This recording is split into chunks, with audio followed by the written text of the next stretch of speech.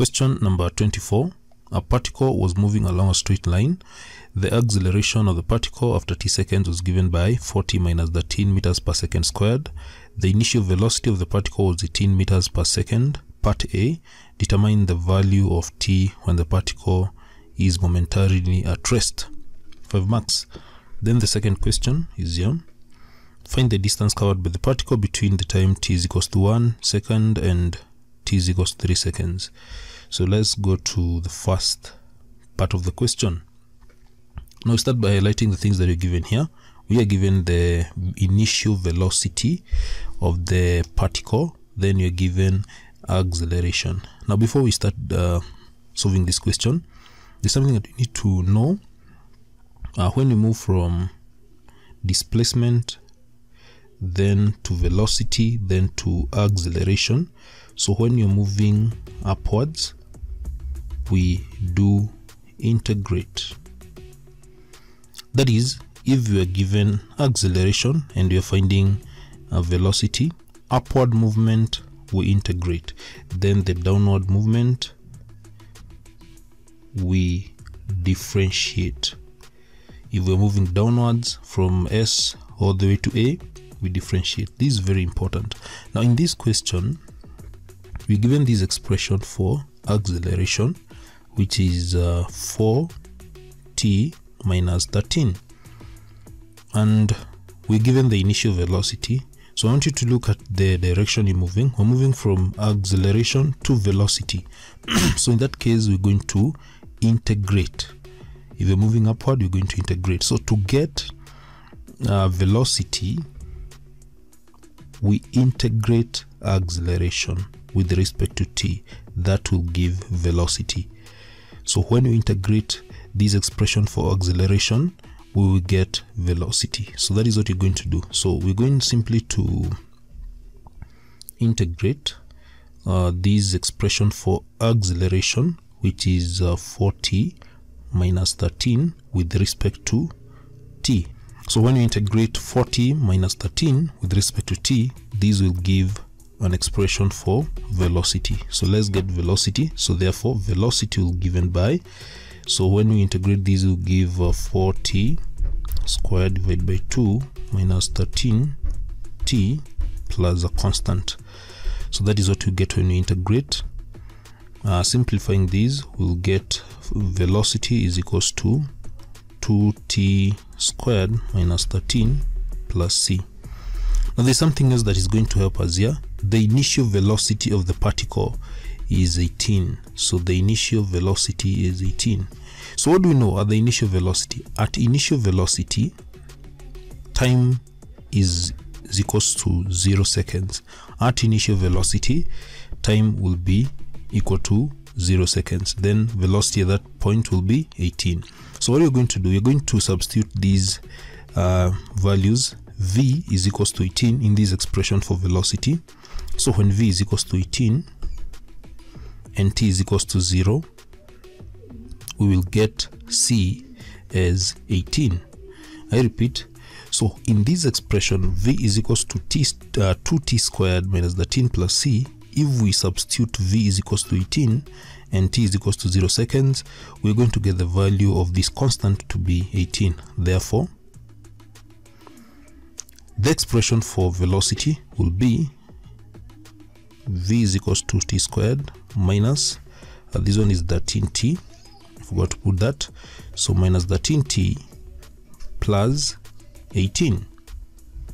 So this is the expression for velocity. Now after getting the expression for velocity, we are supposed to determine the value of t when the particle is momentarily at rest. So what do we know when the particle is momentarily at rest? At rest, when this particle is momentarily at rest, velocity will be 0. At rest, this velocity of this particle will be 0. So what we need to do here is to simply substitute v is 0. So we'll have 2t squared minus 13t plus 18 is equals to 0. Now you notice that this one is a quadratic equation, so we can use any suitable method to solve this to get the value of t. So I'll use factorization. I'll look for two numbers whose product is 2 times 18, which is 36, and the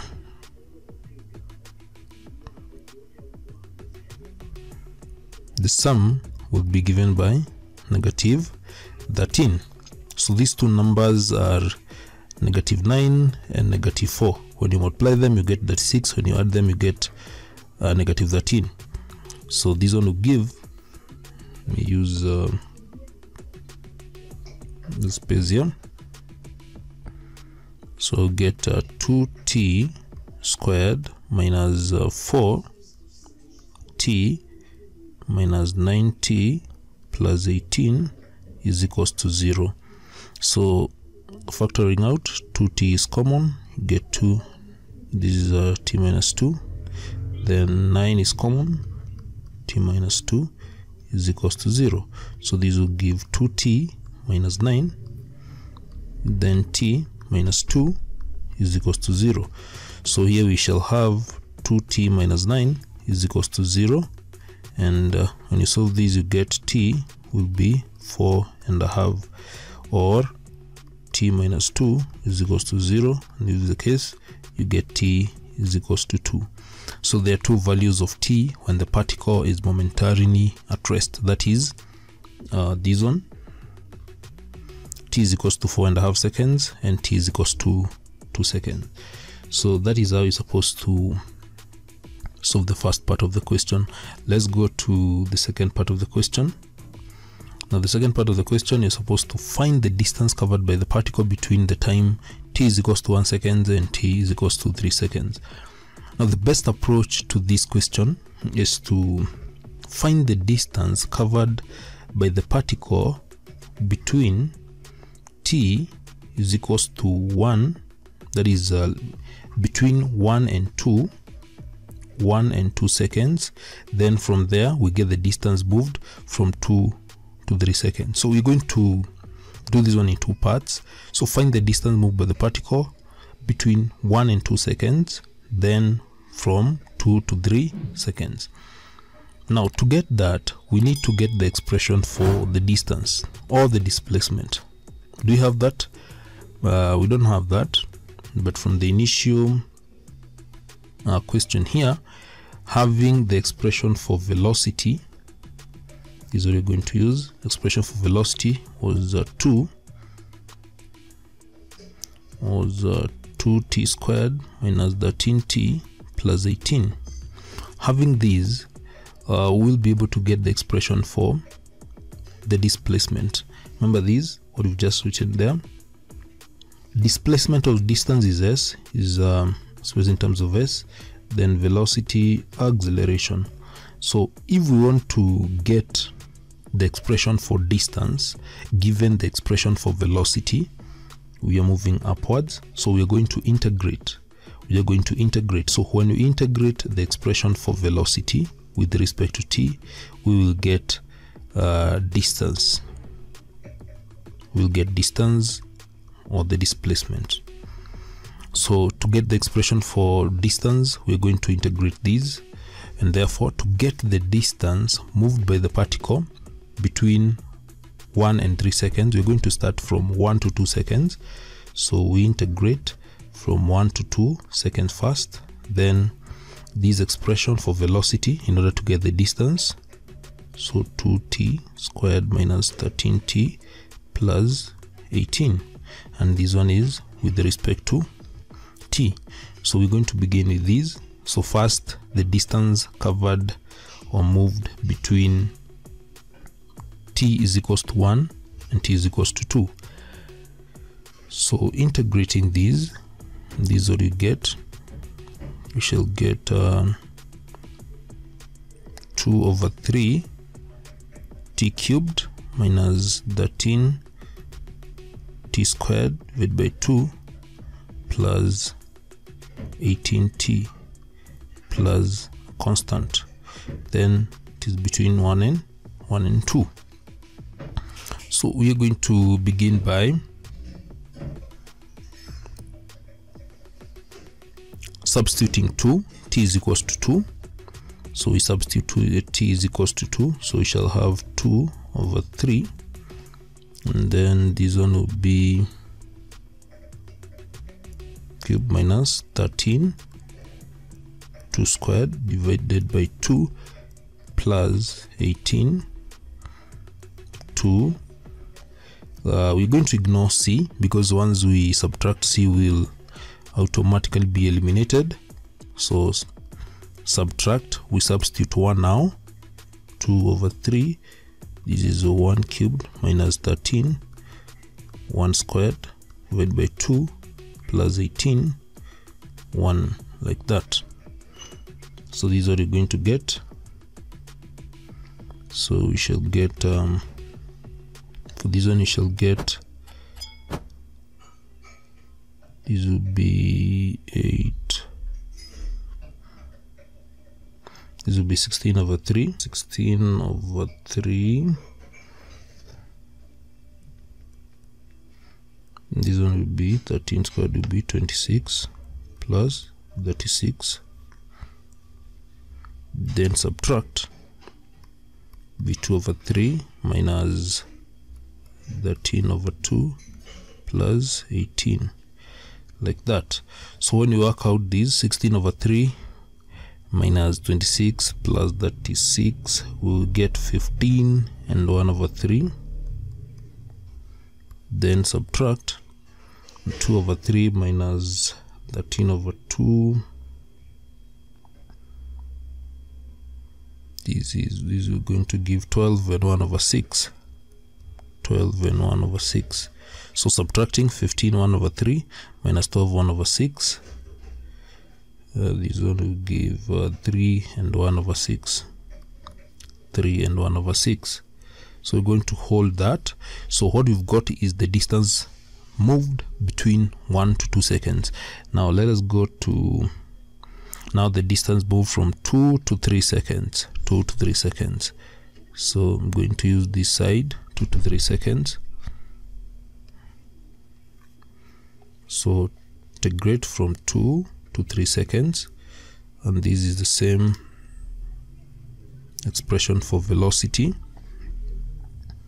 This is a 2t squared minus 13, this is minus 13t plus 18 with respect to t.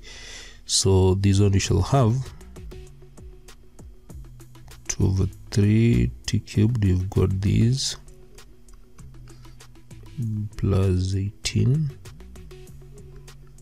plus c square brackets 2 to 3. So we're going to begin by replacing 3, substituting 3. So we shall have 2 over 3, then 3 cubed minus 13 over 2, 3 squared plus 18, this will give 18t, forgot to put 18t there, so 18 3 like that. Don't need to put c because c will be eliminated. Then I substitute 2 over 3, 2 cubed minus 13 over 2, 2 squared plus 18, 2, and this will be 18. Then this one will be 117 divided by 2 plus 54. Then subtract 2/3 multiplied by 2. And then this one we got these. I don't know, this one, let me see. Be 16 over 3. We've got these. This is minus 26 plus 36. So working out these, 18 subtract 117 over 2 will be 13, 26, so to be 27 over 2 or 13.5. Then 16 over 3 think we got this 16 over 3. We got this one is 15 and 1/3. 15 and 1/3. So when you subtract these, so you get -1 and 5 over 6. Now this is now the distance moved between 2 to 3 seconds. So now the total distance, total distance, go back to where we were now. So total distance,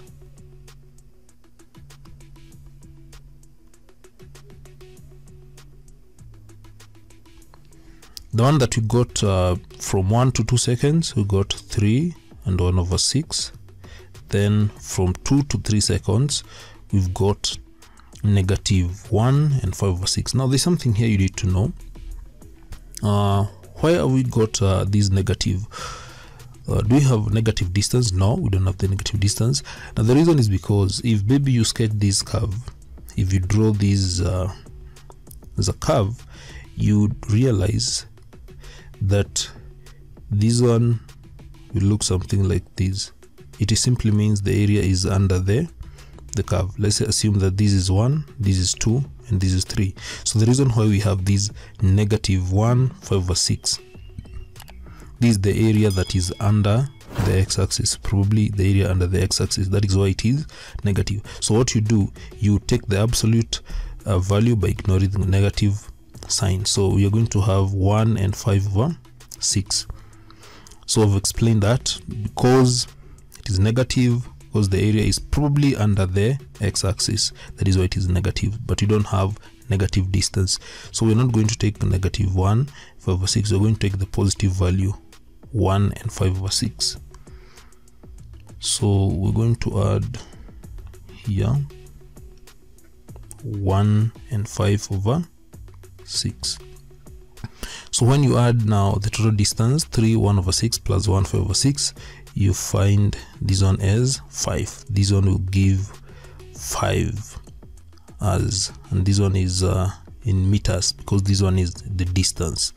So that is how you're supposed to solve that question.